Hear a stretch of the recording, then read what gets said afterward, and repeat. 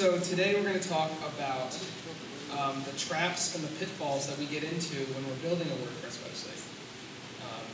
I think all too often, we take advantage of the fact that WordPress is really scalable and easy to play with and add new tools all the time.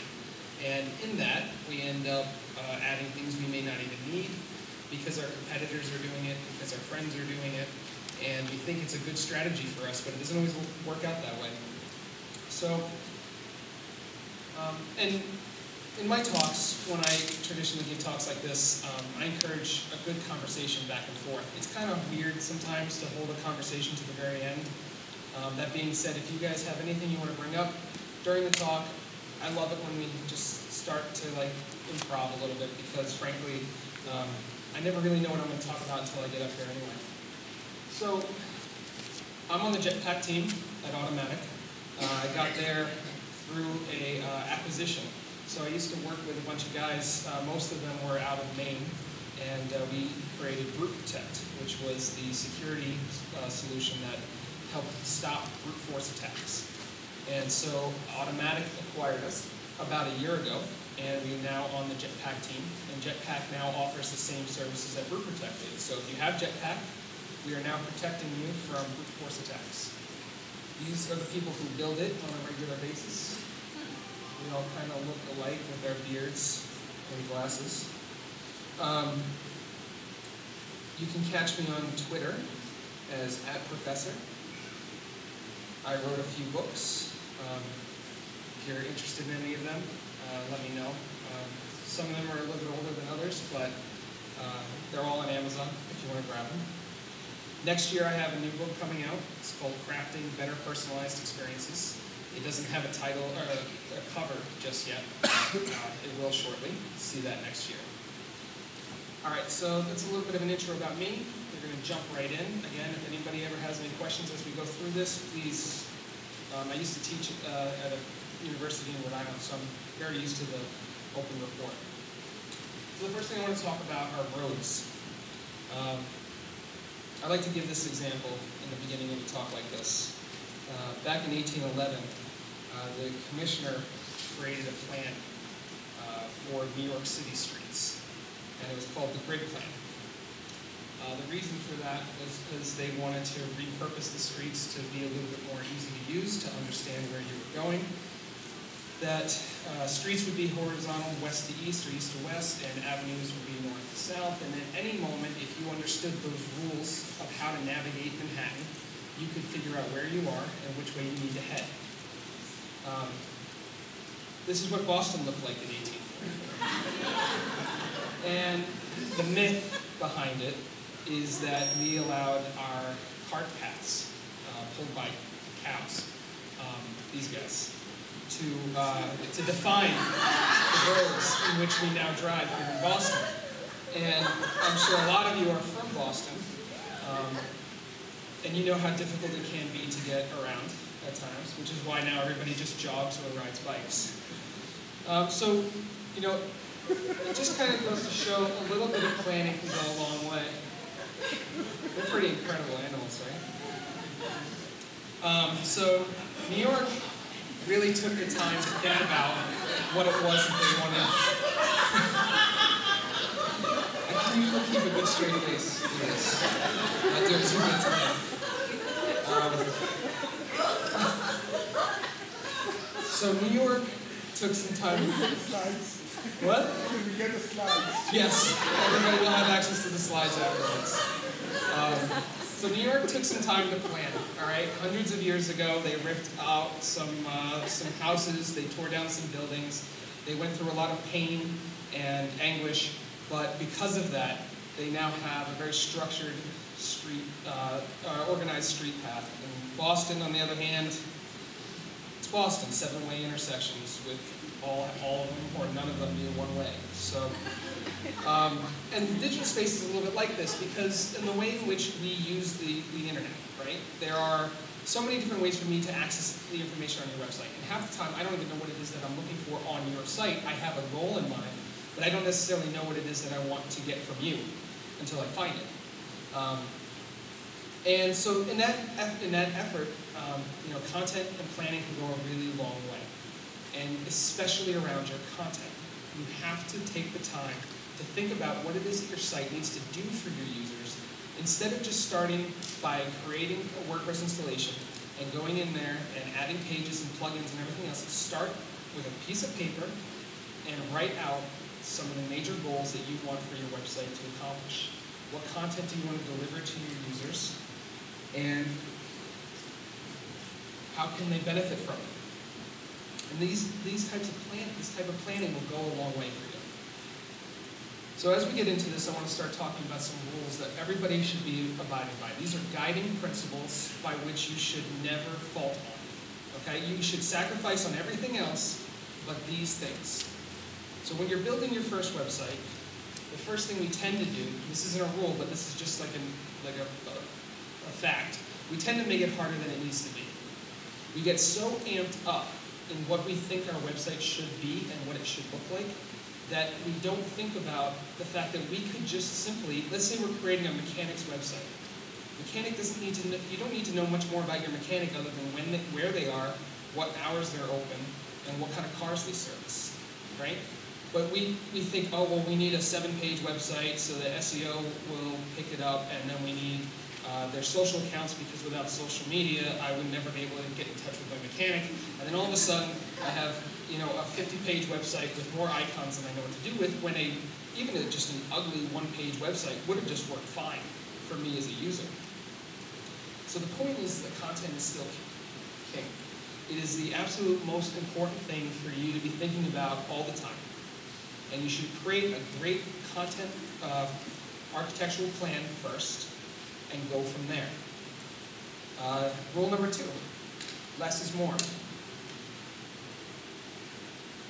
If for 1 second you were thinking about adding a feature to your website, and you think to yourself, I'm not sure that everybody is going to use this, they are not probably going to use it. And hold off until you know for a fact that they are going to use it. Your website should be device agnostic. What I mean by this is that it should work everywhere, all the time. It doesn't matter if it's a phone, a tablet, a laptop, a projector, I don't care, it should just work. And if what you're doing, if you're adding features or tools, or you have a new strategy that you're going to put in place, but that means that it's not going to work right on a phone, don't do it. Just don't.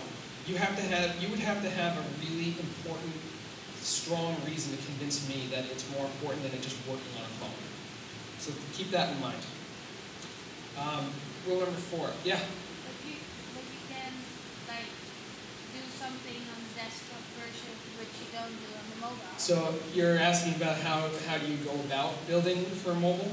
Like yeah. Whether you go for desktop or mobile first? I prefer mobile first, especially in the sense that if you get it in and it works and looks great on mobile, then it's probably still going to look great on desktop. The only pitfall I tend to see with this is that people start to see how much extra space they have on a desktop or something like that, and they start to add in more stuff. But there's a lot of different strategies on that, and I'm more than happy to talk to you about that again. Yeah? Question on your last PowerPoint.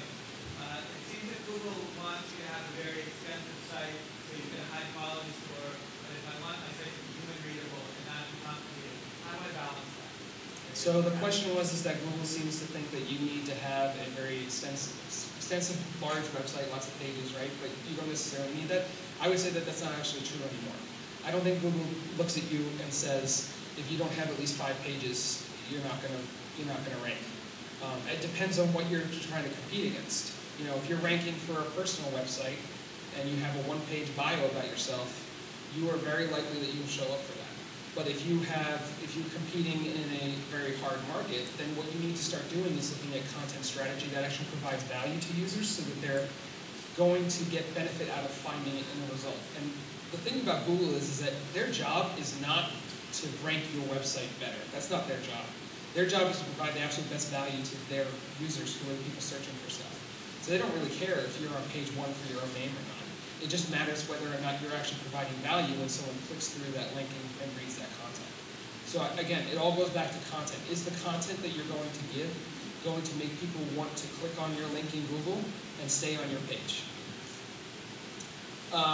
So for building a social strategy, and I say this as in build, do not just implement. Don't just get a ready-made social kit and open the box and try to build a rocket on the first day. Start really slowly. Choose one social network that you actually enjoy using. I hate Facebook. I can't stand it. and because of that, if I had to do a Facebook social campaign and I didn't have the time or the energy and I had to choose between that and Twitter, I would fail at Facebook because I don't even want to be on Facebook, so now I'm forcing myself to be there. So start in a way that makes sense for you personally and your business so that you can actually justify your time being spent in those social accounts and it actually provides value to your users. If you're going in there with piecemeal content and you're just kind of running the gauntlet of I'm going to post 3 times a day for the sake of doing it, it doesn't actually build any value for anybody. So start slow and see what your users need from you. Last one, don't make assumptions. It's okay to assume that if somebody's viewing your website on a desktop, that they're actually viewing it on a desktop or in a browser, or they're using a keyboard and mouse or a trackpad, right? These are basic assumptions that we can start to make. But the second you start to think that you understand how people are using your product or your tools or your apps, this is my son this morning upside down on his bed with his iPad, and I'm sure the accelerometer is trying to tell him that he's upside down, and he doesn't care because he's 7. But the point is that you will see people every day find really obscure ways to use your products or your tools or your websites, and you have to be ready for that. And if you're not ready for it, fine, but don't force people down a certain path. Also, my son is here. He's actually at his first word camp. He's right outside in his punk Wahoo shirt. So if anybody wants to say hi to him, you can do that. All right, so with all those rules in mind, your mission should really be great content, simply delivered. That's it. If you can just focus on these little things first, you can build a huge, awesome website over time with a great strategy. This is something like akin to fitness plans, right? Like you set up a time, like a Sunday. All right, it's Sunday. I'm gonna eat a pizza and a cake and have 6 beers. And then tomorrow, I am going to start on my diet. And when I say diet, I mean I'm going to only have 1,500 calories a day, and I'm going to go to the gym for 6 hours, and then I'm also going to walk 10,000 steps. And you create this whole structured plan in your mind that's impossible, unachievable, at least for me, it is. And so what we end up doing is failing, right? Because we try to implement this strategy that's near impossible. If you start with the simple stuff, if I said, starting tomorrow, I'm going to start walking an extra 2,000 steps than I normally do. That's a simple goal that I can achieve, and that's something really you can do for your website. Starting tomorrow, I'm going to start writing a really valuable piece, like a post, once a week.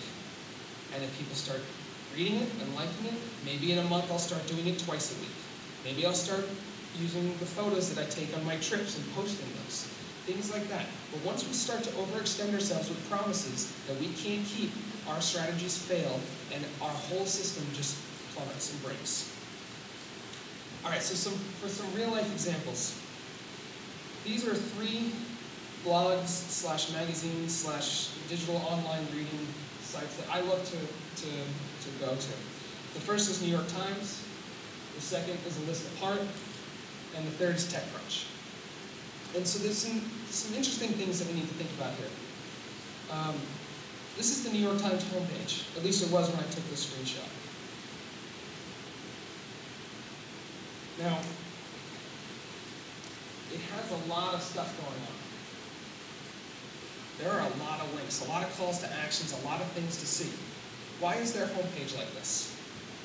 It's because they assume nothing about you when you arrive at their homepage.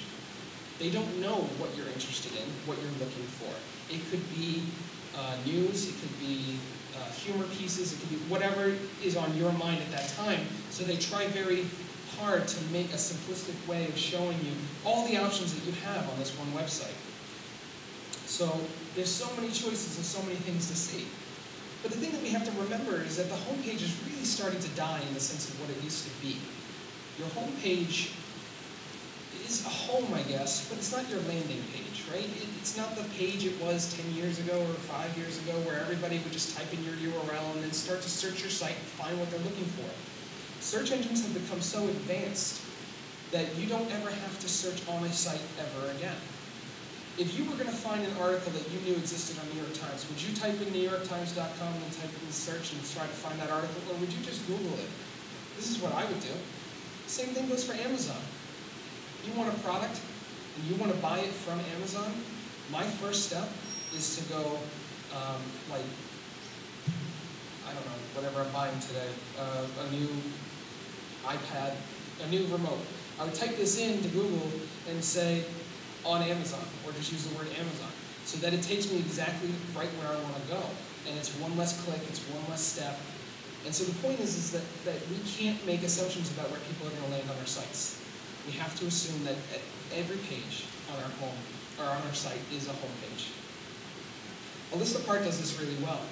They feature content on the home page, but they also give you a lot more to look at that is related to that content. But there aren't that many distractions. There isn't that much stuff going on.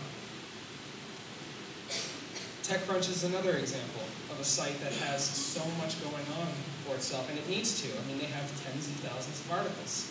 But if you don't have to have this kind of content always readily available, I would say strip it out and start slower. So the thing that we have to remember too about content is that it happens on my terms. It happens the way in which that I want to view it. I mean, I can browse your site, I can subscribe via RSS if you still allow me to, email subscriptions, newsletters, social media. If you're a fan of the push-up tool from 10, is there any 10-uppers here? Yeah. So the push-up tool is super cool. Basically, you get a desktop notification if your favorite blog posts a new post. And it's right on your desktop, it's not in your browser.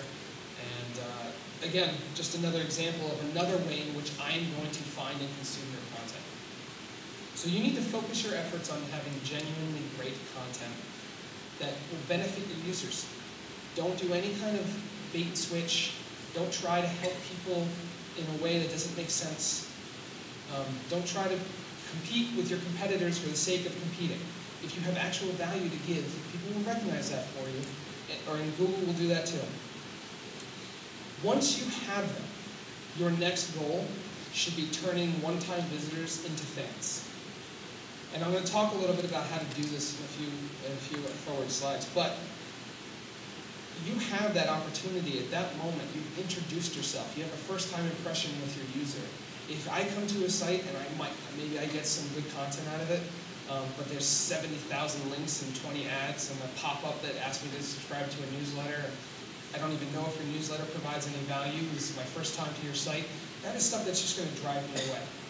And then you start to get into things where you get ads, this ad revenue cycle. I'm going to talk about that in a second. But you know how you get to these sites where they break up the content into different slides, right? And then to view a 6-slide thing on the 6 coolest gadgets, you end up visiting 6 pages with 6 ad refreshes, and you just want to see a list of that content, but they're doing that to keep you on the page longer, to get more views on the ads and everything else. And those are the worst reasons to do that kind of stuff. So give them a reason to stay. Provide interaction. Provide something for them to do and use on your site. Provide discussion. Give them an opportunity to comment, to link to your post on social media. Make that really easy so that you can start a discussion with them and talk to them and chat with them. I like the idea of painting a bigger picture. So if you are like me and you blog about random stuff about UX, lifestyle stuff, working in the industry, I always put like quotes up from people and things that I like. But when I do that, if I have like a quote of the day, and you land on that for whatever reason, maybe I tweeted it, and I don't have anything else on that page related to what my site's about, I haven't helped you understand what I'm blogging about, what I'm writing about. Why would you subscribe to me at that moment? Because I quoted Gandhi one time? It's not worth it for you. So you have to help people understand what it is that you're doing on that site and why they need to pay attention to it. I just said this before, be aware of the ad revenue cycle. If your site's job is to generate revenue for you, and it does it through advertising, you're going to be faced with a very slippery slope that you have to decide whether or not you're going to go down. And the minute you go down it, it can become very dangerous in a way that you end up looking like a spammy site. You can end up having so many more ads than actual content that people don't actually gain value from your stuff.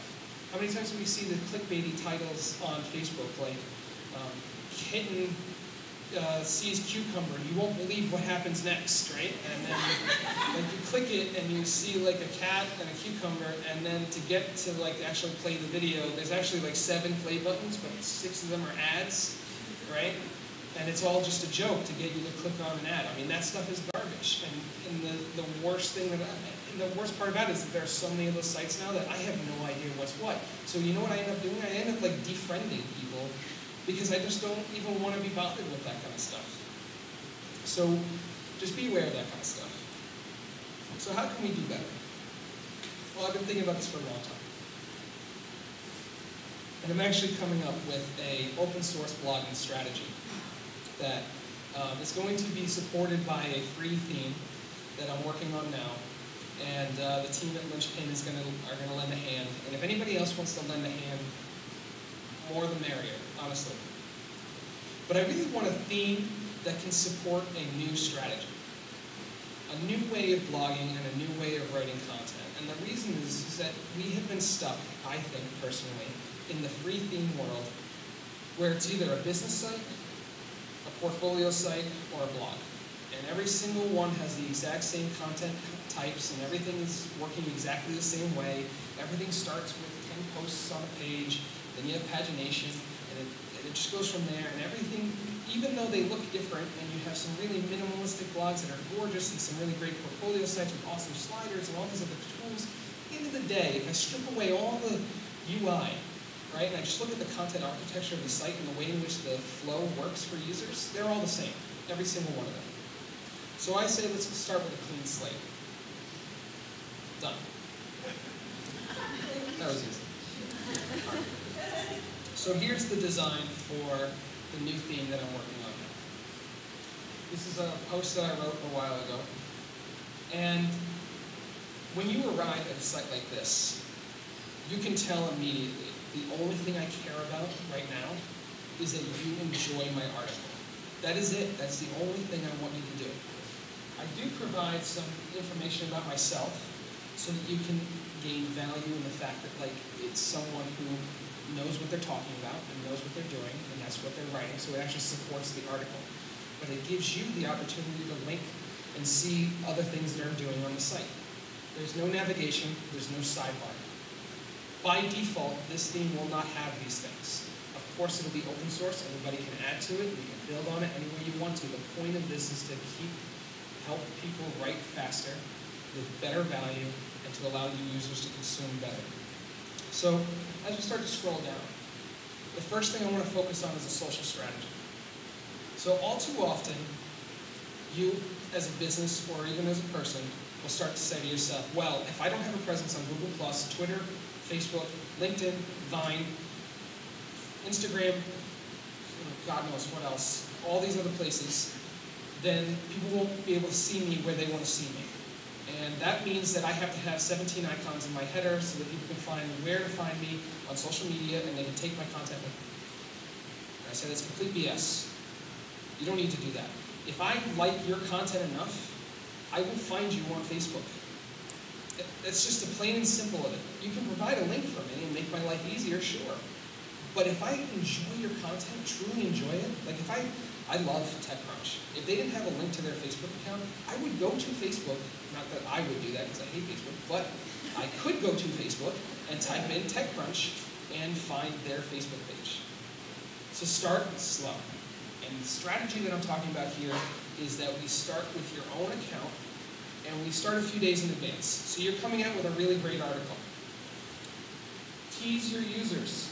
I wrote this tweet. My laser pointer's not working anymore. I wrote that tweet a few days in advance. And embeddable tweets make it super easy to throw right into the article.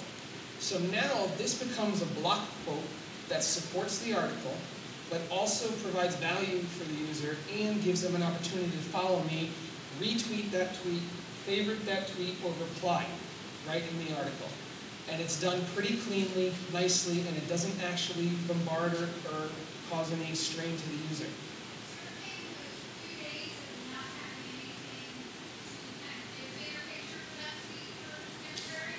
I think I got your question. You're saying that the having a few days in advance. So I didn't link to anything in that tweet. So it was just to start a discussion on Twitter. Yeah, so it was just a tweet. So all I did is I just tweeted out that topic, and then it got a retweet, a couple favorites, and I talked to a few people about it and started a discussion. Then when I wrote the article, I was able to embed the tweet in. So now they're actually able to interact with my Twitter account and do all those things with one click and continue reading the article. It's nice to have things broken up. Break up your content so it's easy for skim. We know this is normal content strategy 101 stuff, but a nice big block quote makes it really easy to get the gist of something, in the article. Breaking up your content in the sense that you have headlines makes it easier to read, understand where you are in the article and how it's progressing. My major calls to action here are huge, but they're elegant, right? They don't look ugly, they're not screaming with big neon arrows. I might even wash them out a little bit so they're a little bit more opaque. I didn't get around to that yet. But at this moment, the options are Twitter or Facebook. I'm not presenting you with 50 options, okay? I'm not making it hard on you. And what's going to happen when they click on these links, it's not the run-of-the-mill link to an article and have it post to Twitter. For example, they are all going to come pre-filled with conversation starters. I have a question for, I have this or that, the other thing. And what will happen is then people will be able to click on it and write their tweet or their Facebook post in a little modal that'll pop up right over this and start a conversation with me directly or the community about this article. I have personally chosen to rip comments out of this view. It depends heavily on whether or not you can support it and whether or not your users actually tend to use it. I know a lot of blogs out there that do really well with comments, and they have a lot of great discussions on them. But then there are other sites that just don't have it. On my site, people prefer to talk to me, and it's probably because I drive into social media, to talk to me on Twitter and Facebook. So for me personally, I'm ripping out the discussion altogether that's going to happen on the site, and I'd rather focus somewhere else. Yeah? No pictures. That one article had no pictures, no. So the question was that, there's no pictures, but if we scroll back up, there are actually things broken up in here that do the same work as an image. But as I've been saying, don't add something for the sake of adding something. If you don't have a quality photo to go along with the article, don't add it. One of the things I can't stand is when you see some obscure photo that makes absolutely no sense that goes along with the article just for the sake of going along with it. All right, so what's next? Normally we'd see something like related posts, right? To keep people engaged. Well, that's fine. You can do that. And my favorite tool for that is Jetpack. I know I'm biased, but I used it for many years before I even joined Jetpack. And it's brilliant. The way it works, how easy it is, and how accurate it is, it works great. The cool thing about Jetpack is that you can actually do it any way you want to. You can query the next related posts. So it would be very easy for someone with just minor development skills to say, instead of showing me 3 little blocks of related posts or like little widget size stuff, to combine it with infinite scroll and do something more like this. So the next article just starts. right after the first one. Because what we have to remember is that landing page is your home page, right? And what would you do on your home page? Would you show one article? Probably not.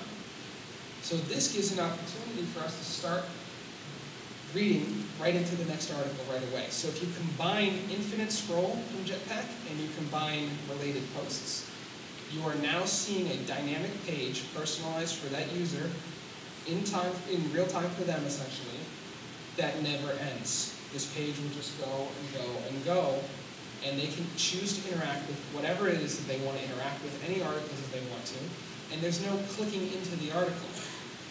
The last little bit that I have to write something up for this to give it out for free would be that as you scroll through these articles, your focus would change the URL. So if you just decide to grab the URL, it would take you right to that article. I'll have to write that up and give that out for free.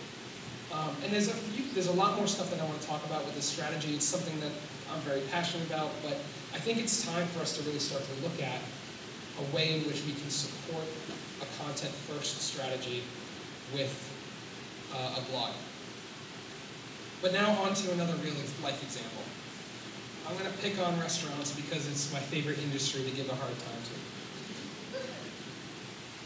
to. I still don't understand how it's 2015 and I can't get onto a good restaurant website. We know exactly what visitors want. When I go to your restaurant website, I could care less about what special you had 3 weeks ago that you forgot to update, right? I want your address, I want your phone number, I want your hours, because I don't want to go to your location and see a locked door. I want to know what's on the menu tonight. And if any of you paid me $5 today, I would build you the ugliest but best experienced restaurant website. Because I could do it in 5 minutes. And I'll give you a story. So I have a 7-year-old son. He's out there in his Wapoo shirt learning about WordPress. And on occasion, he gets to sleep over at Grandma's, which means that my wife and I get the morning to ourselves, which is awesome. Sleep in. And that one morning, we woke up and we decided we were going to go for brunch.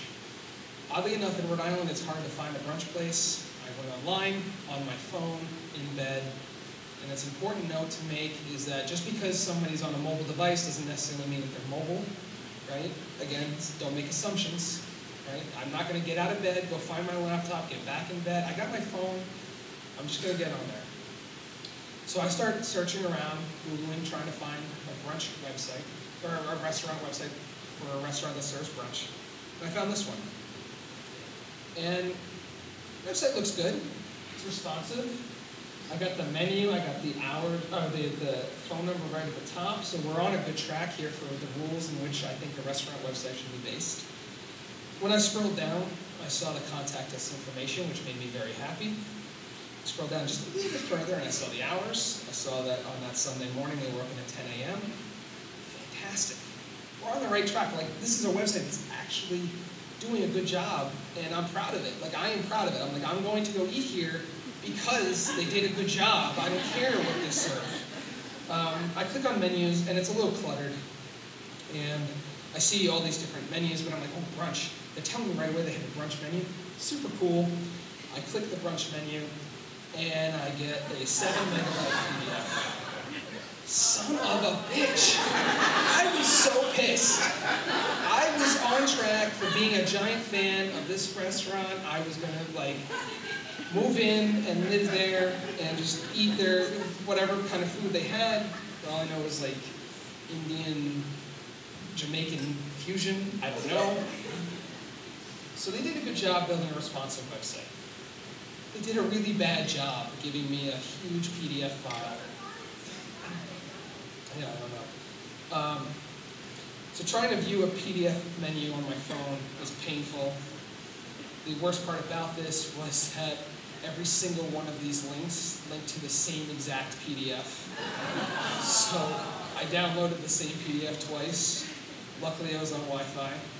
All of this made me just give up on life and wish that Domino's had some kind of breakfast pizza because I didn't want to get out of bed for anything at that point. So at the end of the day, that's a good website. It's a good website. They did a good job.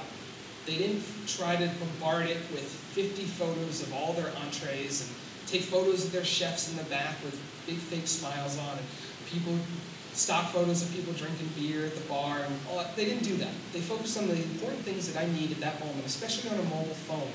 Those are the most important things. And in past talks, I've talked about how restaurants should be giving out proximity coupons. If you use GPS and you realize that they're within walking distance of you, especially in an urban area like Boston, you can give away a free appetizer if they come in the next 10 minutes. You get people walking past 50 other restaurants to get that free app. Those are things that are really important, but they didn't focus on the tiniest little detail. Creating a non-PDF menu is not that difficult. It's not, especially in 2015. That one little thing, that lack of caring for me and the situation that I was in turned me off to the whole situation. So just be aware of that. Again, providing the most important elements of your site to anyone on any device at any time is the way to go. So next thing I want to talk about is site personalization. We can learn a lot about our users very, very quickly.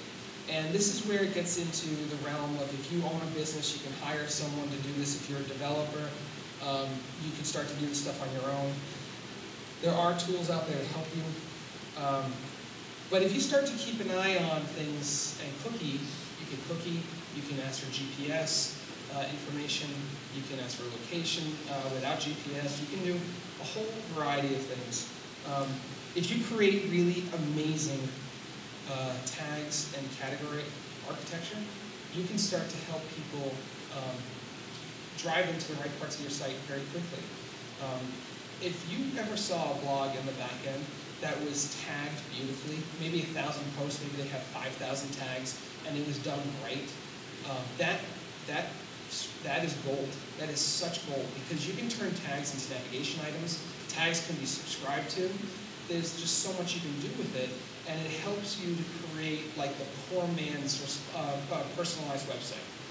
So that you can start to have keywords inside of posts. If you start to recognize that you wrote a 4,000-word article and people are starting to get distracted with the content, maybe their mouse is moving to something else and they're going to click on something else, at that moment you can start to present them with different options. Would you like to see this? Would you like to move on to a different article? But you can't do that without a really great content architecture. Then I had an idea for marking things red. Everybody's seen this UI before, right? What does the blue dot mean? What does that mean? It's unread, right? Is it ugly? Is it in your way? Is it invasive? Does it hurt your eyes to look at it? No. But every part of your body wants to make that blue dot disappear. And then you can get a beer, because you did a good job. So that blue dot is the tiniest little piece of UI that you have to create interaction for your users. If you add a blue dot, if you add the word unread next to a blog title, if you create a little flag, whatever you want to do, all of a sudden your users have a reason to stay. They have a to-do list. And if you get smart with it, and you start to remove posts that have been read from the view. Remember I talked about having a strategy where your blogs have an infinite scroll of related posts, and they scroll in order of related content to what you landed on? As you start to read those and you arrive the next day and the next day, you would do unread and related. So they wouldn't see it again. They could always search for it, or if they bookmark it, they would always be able to go back to it. But the point is that you're always presenting fresh, related content to your users, personalizing your website for your users in real time for them. So this is, I said about halfway, that's not even close to true. How do you do these things using existing things? I can't hear you. How can you do these unread things using existing things? So how can we do it? How can we make it happen? Is that what you said? Yes. So I'm not quite halfway, but I'm on the way to creating a plugin. That's the GitHub link if anybody wants to join and have a discussion. Right now I basically set up a settings page. But I'm going to make this a free plugin. And what it's going to do is going to cookie your users, and it's going to keep track of the posts they have read, and all it's going to do is add a class to your blog post of read or unread in real time for those users. So you can design your site any way you want to. I'm not going to force a blue dot, a flag, a bolded title versus an unbolded, like whatever. I'm not going to do those things. I'm just going to add a class, and then I'm going to add the ability for you to query only unread posts. Those are the only two things this plugin will do. Once I get around to it, Shada from WP Engine has been hounding me for like ever. So again, as a busy person and working in an amazing community, if anybody wants to lend a hand with it, I'm all for it. I would love some help. But this is going to be released with the blogging strategy and the theme. So we're going to kind of do like a whole rollout where not only is the theme going to be released, but I'm going to write like an ebook for the strategy and post that on GitHub that anyone can fork and change and add strategies to. They can do some user testing and actually provide some real value back to the community. So we're kind of ending our session here. I want to kind of recap. So what did we learn? Cows did not actually pave the roads in Boston, but they might as well have. It's okay because Boston's still beautiful. The underlining thing in my talk today was that personalization improves traction. It improves engagement. The more your website is custom tailored to me, the better. But you have to be smart about it. I don't know if anybody read about the new patent that Apple filed for. They're going to track the amount of money you have left in your account and serve up apps to you that are within your budget. Stuff like that gets a little creepy. Using somebody's location and telling them that you're around the corner from me when we hang out, that's creepy. Don't do that stuff. But just be smart about it. You need to build better restaurant websites. That's something we learned today. But more importantly, we need to reward our visitors. When you do that, they become fans. When you give them even the slightest little thing to feel good about, unread posts versus read posts, or interacting with related content, things like that, they start to feel good about what they're viewing and seeing on your site, and they like that. As always, I didn't actually say that much, but test. Test is the most important thing, especially for rolling out like a bigger strategy beyond the limits of what you've normally done. A/B test beforehand, test afterwards, test forever, just test. And that's it. Thank you.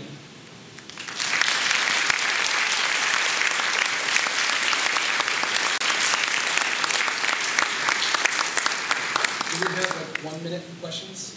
1 minute? Okay. We have 1 minute. We've asked a few questions as it went on, so I won't be too insulted if you don't have any questions now. No? Does anybody want to know where I got that cow video? I shot it myself at a farm in Cranston, Rhode Island. Yeah. Landon's 4th birthday. Yeah. That's it? Cool. Well, thank you all for coming out. Which presentation are you using? Which one? It's not called. I'm sorry, it's okay. What software are you using for the What did you Where will I have it? No, the presentation. What Keynote. Keynote? Yeah. Yep. No. Where? Sure. And hit me up on Twitter. And my website is jes.se.com. That's where I'll post the slides. And if we have a recording, I'll post that too. Thank you.